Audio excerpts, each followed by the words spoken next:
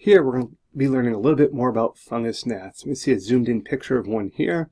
Okay, this is about 3 millimeters long, just to give you an idea of the size of these fungus gnats.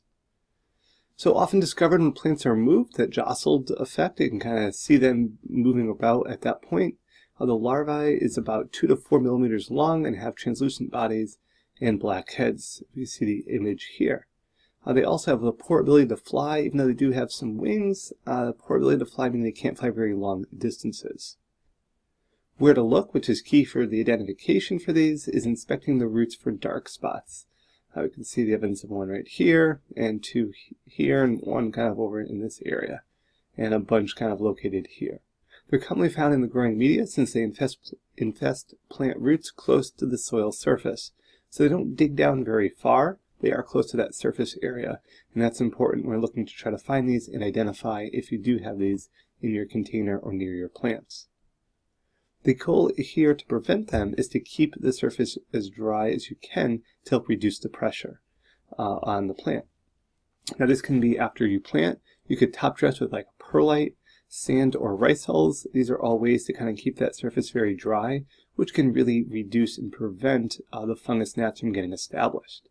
You can increase with numbers when plants are stressed by nutrients or excessive irrigation.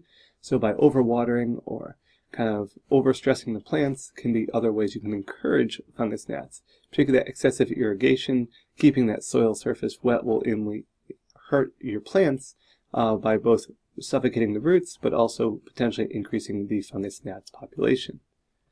Fungus gnats can also live on green algae that may be growing in media or containers, so important to keep that clean for a variety of reasons. Avoid excessive water in the media and the environment, as this only encourages a fungus gnat development.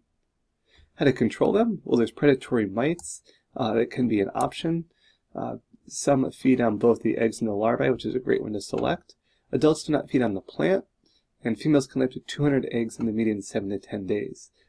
BT, or Bacillus thuringiensis, can be applied to the media surface and is effective against the larvae, as we can see here.